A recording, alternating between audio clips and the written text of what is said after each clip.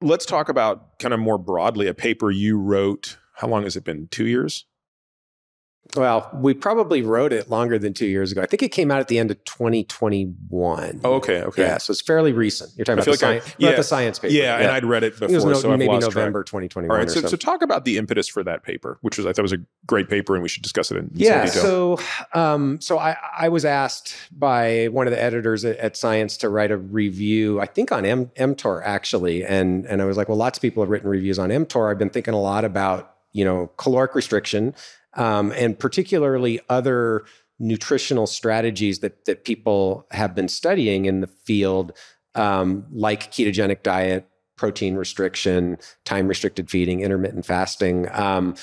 And what do we actually know about those diets and their effects on aging, right? Because I was before I started to really dive into it, and this isn't something that my lab researches directly. So we've previously done work on caloric restriction in invertebrates and C. elegans, but we never really have done a lot of dietary interventions in mice. And so, before I kind of dove into the literature, I had this impression, that all of these diets were similar in some ways and had maybe comparable effects on lifespan. At least that's the way it gets portrayed if you read some of these reviews. And I don't even like to call them reviews because I don't think, honestly, much of what gets into the literature as review articles are actually reviews. It's more one person's opinion piece on their specific thing that they study, which is unfortunate. But if you read most of the reviews on caloric restriction and other dietary interventions, they're very one-sided, and they usually have phrases like,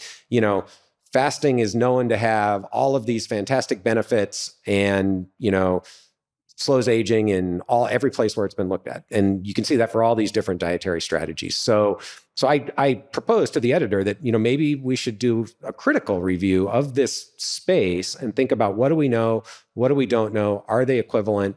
And to the extent possible, can we gain any insights into whether or not these nutritional strategies, whether there's evidence that they have an impact on the aging process in people? So that's kind of where we started. And I knew it was an ambitious thing to tackle when I said it.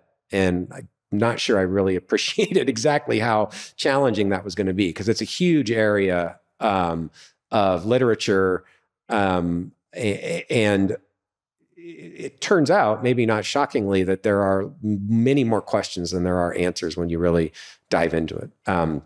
So we really just started. So what was your process? Yeah. So we really just the first step was, and I should say I had a fantastic set of co-authors, all, really great early career scientists who really helped me with this and did a lot of the legwork.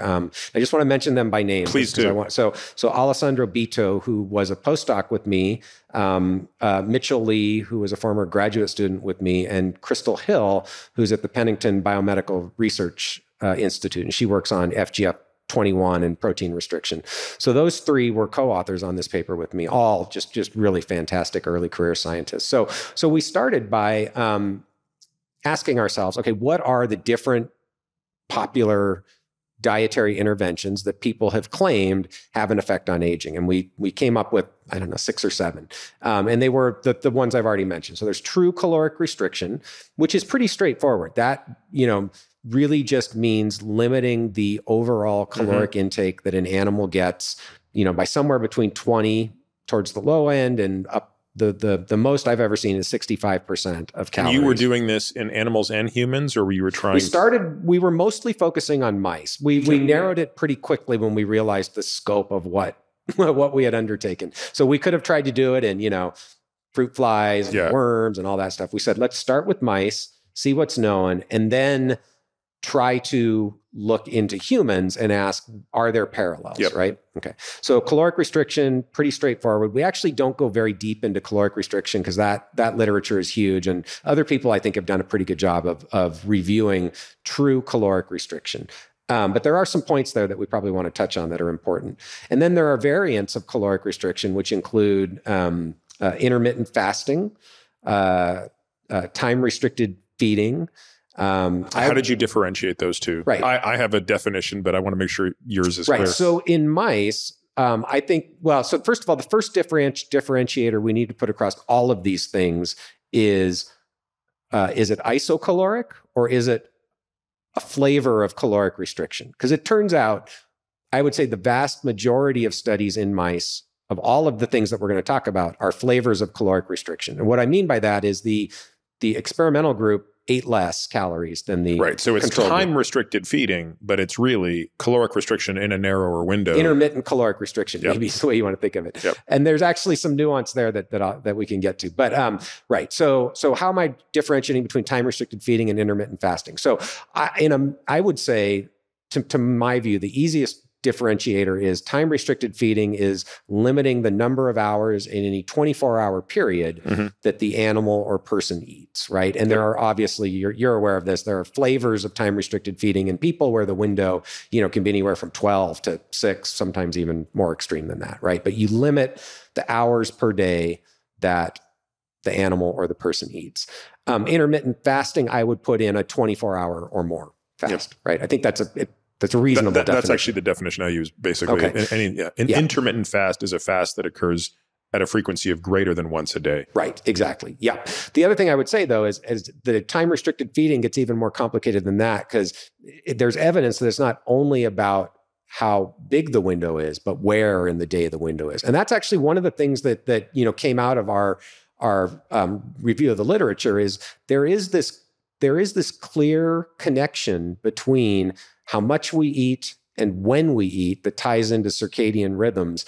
And that circadian biology, even since this review came out, there have been papers that have come out that reemphasize the importance of when we eat and what we eat. I don't think it's either. I think it's both. That suggests that's probably going to be significant in terms of the consequences of the long-term health effects. All right, I'm hoping I'm going to remember to come back to that, but let's keep going. Okay, so then there's what people call fasting mimicking diets, which are diets that have been engineered to some extent to induce the same metabolic changes as caloric restriction, usually very low sugar, relatively low protein, high fat, but also very low calorie. So that clearly goes in the bucket of a flavor of caloric restriction. There's ketogenic diets is another one. And then there's protein restriction. I think that's the isocaloric protein restriction. Well, both. So again, you really have to look, you have to take each paper one by one and figure out, is it isocaloric or isn't it? And that's in some cases just simply not possible because the data is just not there. But you have to look closely. So there are examples of both.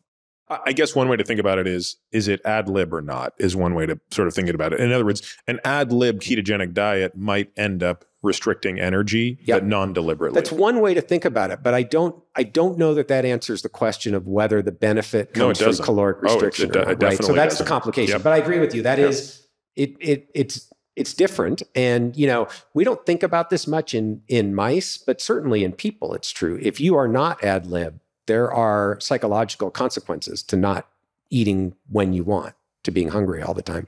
Good, bad, indifferent, but those have biological consequences as well, right? Yep. So they are different, absolutely.